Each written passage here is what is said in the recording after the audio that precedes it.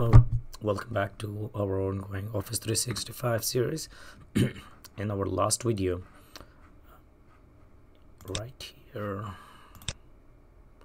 we talked about password write back, and I really did not show you the Azure AD Connect, but I have covered in the previous videos. So if you are following all of it, you will know how to run it, especially if you have seen the video here, this one. If you've seen this video, like this trial and error video, it's long, I know. It is in detail how to run, actually how to enable that. All you have to do is enable just once and it will do it automatically. Still I have to run it for something, so I'm gonna show you in this video as well. The reason I want to run it is because of this. You see Azure AD Connect, it's still the message, like if it detects it's I know it's been like 3 weeks, but it's saying 3 days ago. So we have to run our server that has the Azure AD Connect installed on it. So that's why I did not run, because I wanted to make sure that I show you this message, and then because as soon as I'm gonna fire up the server, AD Connect will go automatically.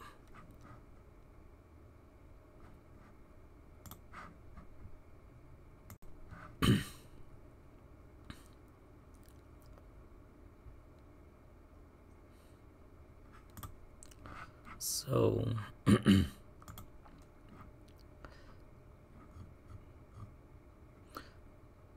today I really wanted to talk about groups, but I thought that I covered this first.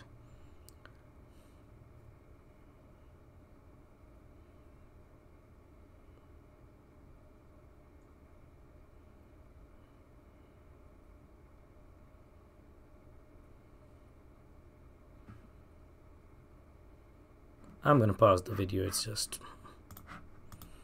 alright. So let's log into this one. So if you keep an eye over here, it should say, like, once it's done, it will say it ran about 30 seconds ago or a minute ago, something like that. So this is the Azure AD Connect. Once installed, it runs automatically. I can run it one more time to show you how to enable that password reset if you have an E3 license, 365 E3 license or something. So it's already, see, so as soon as you run it, it's start synchronizing. That's why it will not let me do any of the configuration. So I can exit it out, let it do a thing. It's going online and syncing everything.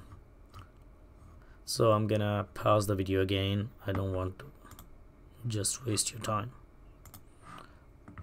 So it's been a minute. A minute is more than enough, since I have only like a dozen users. Okay, now it can.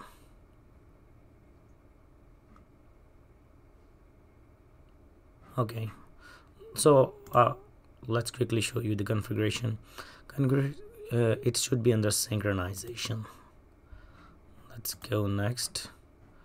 You have to give the password. I hope that's the right password. Okay, that's not it.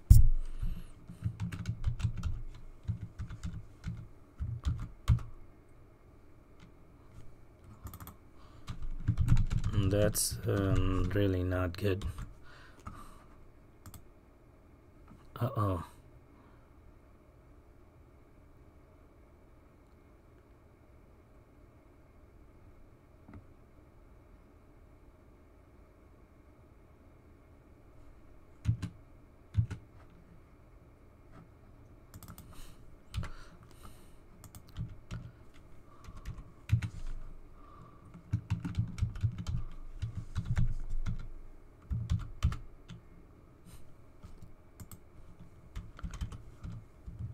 It's been so long that I forgot it probably. Alright, so I retrieved my password, and through the help of it was saved in my Firefox. That's good. And this is the password right back. This is what I wanted to show you.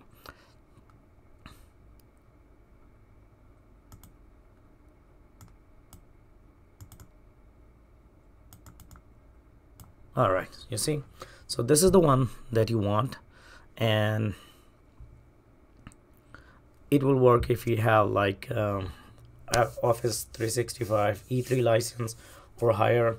It did list Office 365 Business. I'm not sure which one it is. I have the Business Premium, but probably it's because I have the trial version, I'm thinking. But that's what I wanted to show you. So you have to check it.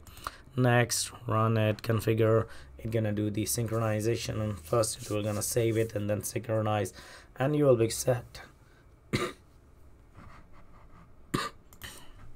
So you see, it's asking me start the synchronization process. Once I complete it, I say yes, and it should be saving everything now and then synchronize automatically at the end. So I think that's what it's doing.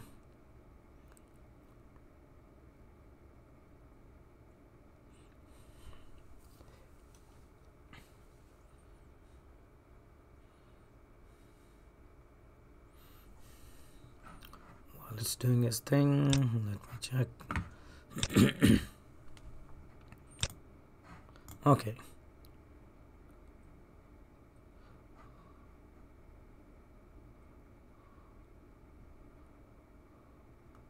Okay, we can exit it and go to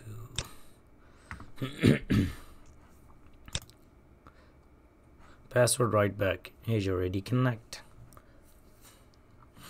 Alright, that's good. Let's close it. Go to our, let's refresh this page right here and see if it's all green or not. Okay, you see everything is green now. It has been synced 6 minutes ago, whatever. I think it was before we ran the configuration. But this is how you do the write back. And as soon as your service goes online, or whatever PC that the AD Connect is, you want AD Connect to be running from the server. So because service is 24/7 on, and it will keep syncing the passwords back and forth. All right. Thank you for watching this video. If this video has helped you, please write, comment, subscribe, and share. Thank you. Have a good day. And Merry Christmas. Today is Christmas, yes.